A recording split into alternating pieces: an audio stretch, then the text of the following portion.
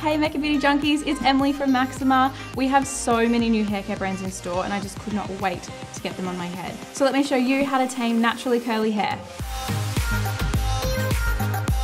So I've just freshly washed my hair. I used this baby, which is the Living Proof Curl Conditioning Wash. Essentially, it's like a 2-in-1 shampoo and conditioner. So this is the piece de resistance. This is the Living Proof Curl Enhancing Styling Mousse. It's gonna make my curls just bounce exactly the right way.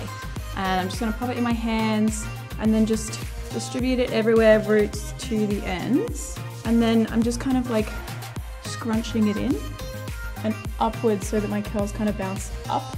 So I just pick up random pieces and just twirl them in my fingers and just loosen them a little, just to kind of shape some curls. But products like this are a godsend for curly haired girls, especially if you live in the crazy Queensland humidity like me. A tricky thing with curls is you don't want to touch it too much because that's what's going to create frizz. So just let it do its thing, either by air drying or you can go in with a diffuser and hairdryer. I got plenty of time this morning, so I'm just going to let it do its thing and air dry.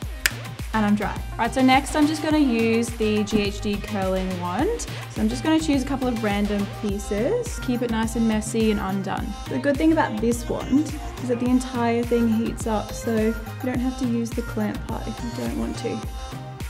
So I'm just curling it away from my face, give me a bit of a windswept vibe. I just wanna curl up close to my scalp here, just to give a bit of height.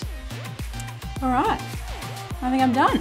So the next product is a Living Proof No Frizz, and it's a nourishing oil that I'm just going to run through my hair. Just one pump is enough for ladies with short hair like me. Rub it all over my hands and just very gently just kind of run it over the ends of my hair, especially because they're gonna be the most dry, and only a little on the top just to kind of secure any flyaways.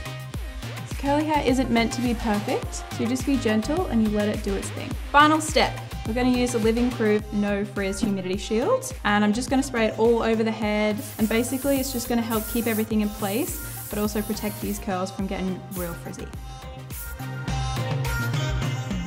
So there you have it, curly girls, that's how I tame my mane. Make sure you let me know what you think in the comments down below, like, subscribe, and I'll see you next time. Bye!